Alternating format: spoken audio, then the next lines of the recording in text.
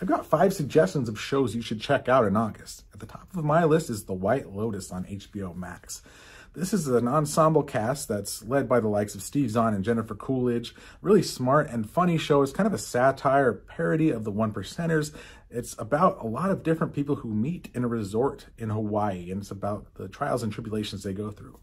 Over on Netflix, we have Masters of the Universe Revelation. This is executive produced by Kevin Smith, and it's a reimagining of the 1980s TV show that I grew up on. Really fun reinvention of the series. It's got a good voice cast with the likes of Mark Hamill and Sarah Michelle Gellar. Check that one out for sure. Also on HBO, we have Hacks. This has gotten tons of Emmy nominations, and it's got Hannah Einbinder and Gene Smart. They play a pair of comedians. One's on the way up, the other's on the way down, and they work together. They have kind of an uneasy friendship. They jab at each other a lot. Really funny one-liners in this one, and it's just very well written. Over on Hulu, we have Paul McCartney 321. This is a docu-series in which producer Rick Rubin sits down with McCartney and just gets him to go over his entire career with the Beatles and Wings and his solo projects.